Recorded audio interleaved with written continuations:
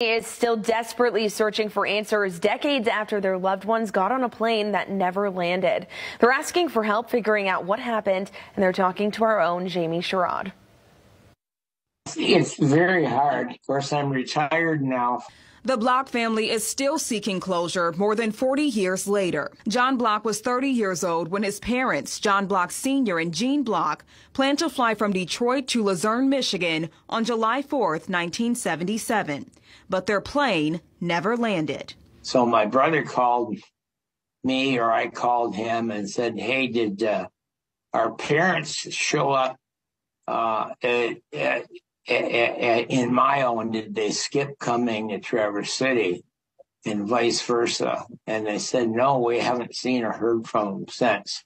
John was at work when he got the news. He and his brother immediately started an active search that night. It's a search that continues today. The aircraft did not land at its intended destination. Former commercial pilot Patrick Richardson says at the time the plane was considered overdue. But decades later, it still hasn't been found and is now classified as missing.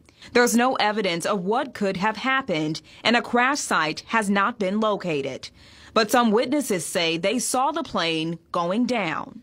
We had one eyewitness in Rose City that wrote a letter that said she saw a plane matching our description, but also you got to remember that conservation and DNR planes are also green and white, which my grandparents' plane was green and white. You know, an eyewitness said they saw the airplane go down in a lake.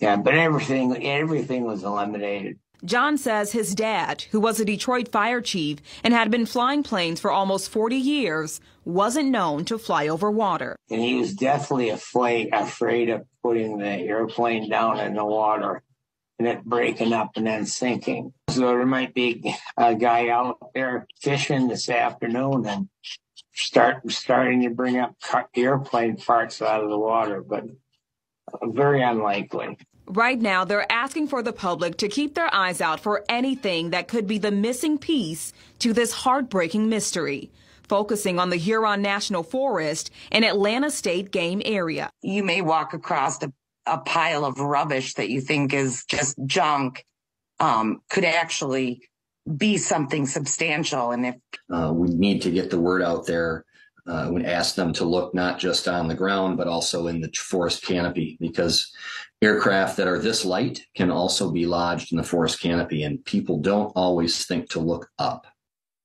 That was our Jamie Sherrod reporting. The family told her they're especially asking hunters, DNR conservation officers, and law enforcement to keep an eye out. And if you see anything, contact the Grand Traverse County Sheriff's Office or local law enforcement.